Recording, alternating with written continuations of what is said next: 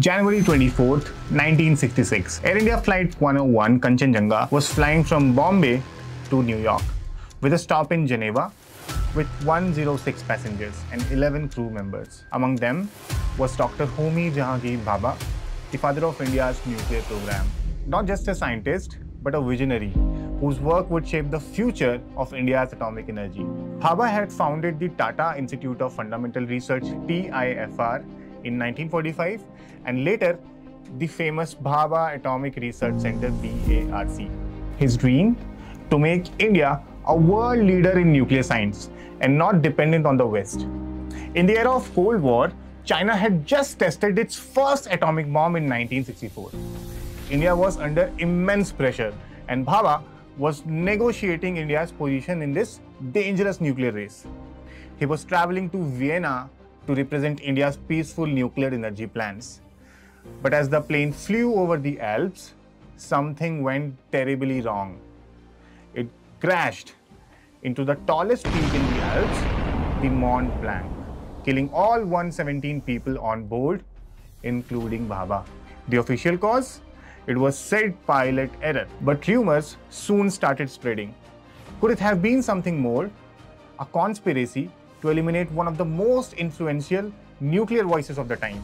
In 1970, a CIA memo surfaced, revealing US officials viewed Bhabha as a growing threat to their interest, especially in India's nuclear ambitions. Some researchers believe this death delayed India's nuclear weapons program by nearly a decade. Bhabha once said, when nuclear energy is harnessed properly, it can transform the destiny of a nation. His vision of India as a nuclear power was left incomplete. His death was not just a tragedy. It was a strategic blow to India's future. Was Bhabha's death an accident? Or it was a targeted strike to stop India's nuclear ambitions? Fast forward to 1994. ISRO scientist Nambi Narayan, who was leading India's cryogenic rocket engine project, was suddenly accused of espionage. He was arrested, tortured, and humiliated. Years later, India's Supreme Court declared him innocent, but the damage was already done. India's cryogenic program was also deeply delayed by almost a decade, while foreign competitors surged ahead. Then came the 2009 to 2014 cluster of mysterious deaths. And in 2025, another shock. The mysterious death of Dr. Subanna Ayyappan, who was a Padma Shri awardee and a former Director General of ICAR. He went missing on May 7th and his body was found in Kaveri River on May 10th. But Ayyappan's case was not isolated. Between 2009 and 2013, official records show that 11 nuclear scientists and research fellows under the Department of Atomic Energy died unnatural deaths. 7 were labeled suicides, 1 was classified as a murder, and rest were accidents such as fire or drowning. Looking at a wider period, from 1995 to 2015, at least 71 suicides among DAE scientists and employees were officially recorded, along with 2 confirmed murders, where families often considered the suicide rulings, asking how young and healthy scientists with bright futures could end up dead without warning. Some cases stand out. In 2010, a senior scientist is found dead in a lab fire at BARC.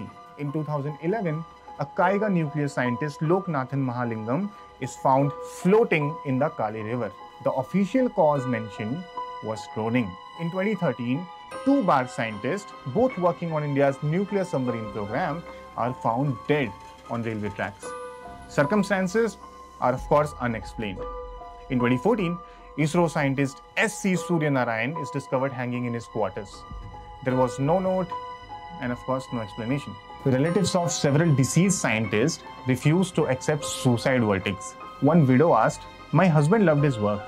Why would he leave everything unfinished?" In total, more than 20 scientists linked to strategic programs died mysteriously in just a few years.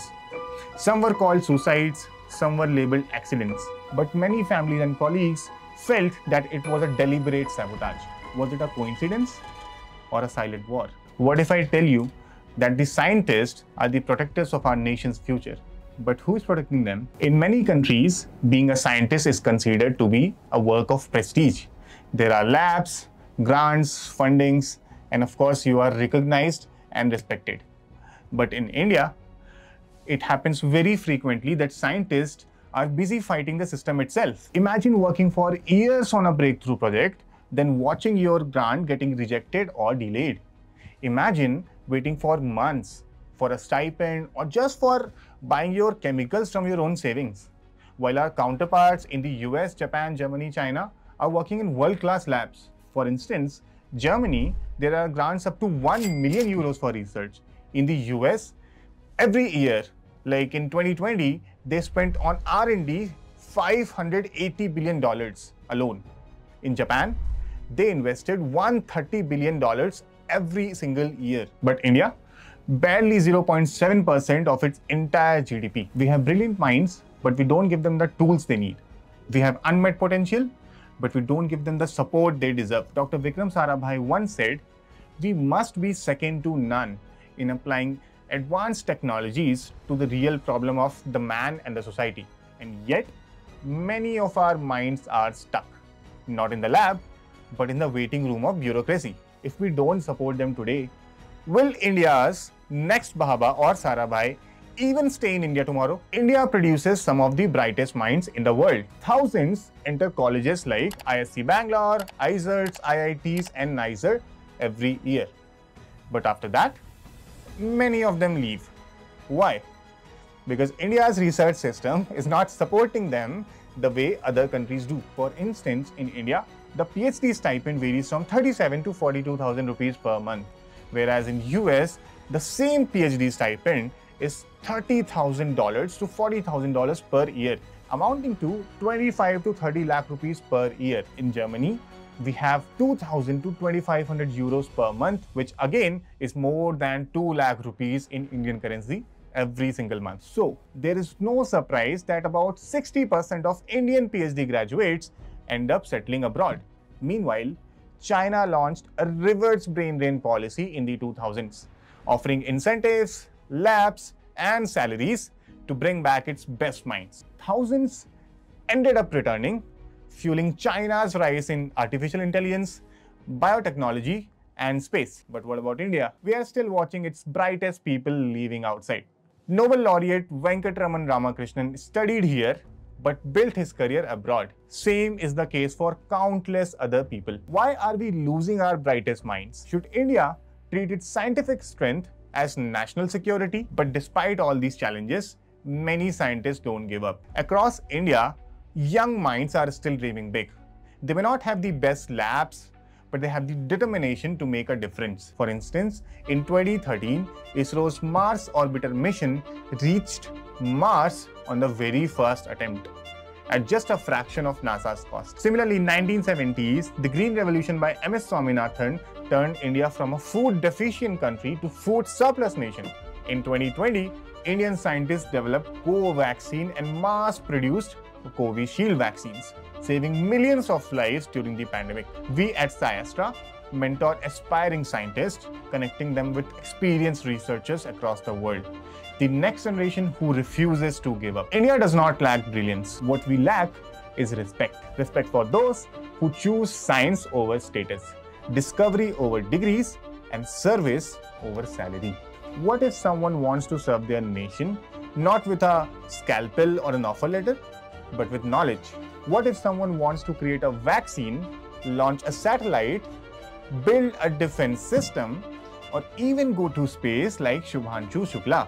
Their path is research, and their uniform is the lab coat. Yet, while we cheer for every other cricketer and idolize every celebrity, why do we forget our scientists who quietly safeguard our future?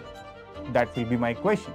We forgot Dr. Gagandeep Kang, who is India's vaccine pioneer, who made sure our children survived epidemics. We forget Dr. Soumya Swaminathan, who guided the world's health policy as the chief scientist at World Health Organization. Why do we forget Ritu Karidhal, the rocket woman of India, who helped steer our spacecraft to Mars? Why do we forget Tessie Thomas, the missile woman who gave India its own Agni 5? Their work is not abstract. It lives with us every single day. When a cyclone is predicted and thousands of lives are saved because satellites tracked its path, that is ISRO. When cancer patients in India receive affordable treatment through nuclear medicine, that is BARC. When our Air Force flies Tejas jets and when our soldiers are protected by Agni missiles or BrahMos systems that are even used in Operation Sindoor, that is DRDO. And when India became the first nation to land on the moon's south pole with Chandrayaan 3, it was because of the scientists who worked not for applause but for the future. They may not fire weapons, but they build the systems that protect those who do. They may never stand on a podium, but they hold up the whole nation. And still, they never refuse to serve. They always do, not for salary, but for the country. And this is why research matters.